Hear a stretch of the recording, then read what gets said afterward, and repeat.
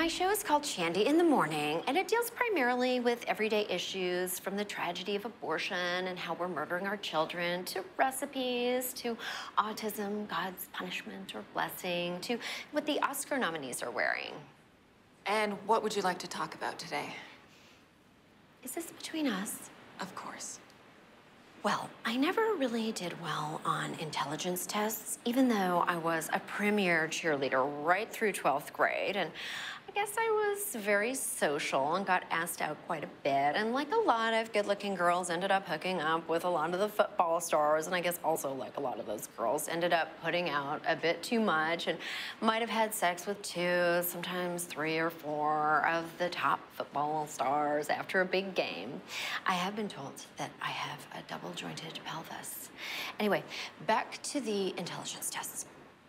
I never really thought I was super smart, and that has carried over into my adult life and also on the show. For instance, I get this feeling when I'm doing an interview about, say, the evils of abortion or like a real complicated recipe that I don't understand what anyone is saying, including myself.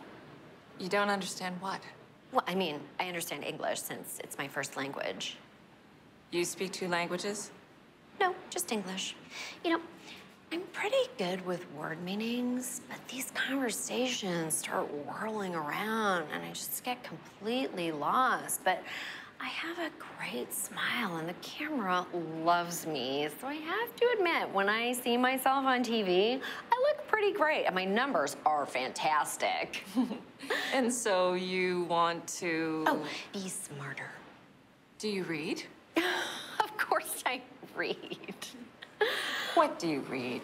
Anything, everything. Hand me that paper. I can read anything on it.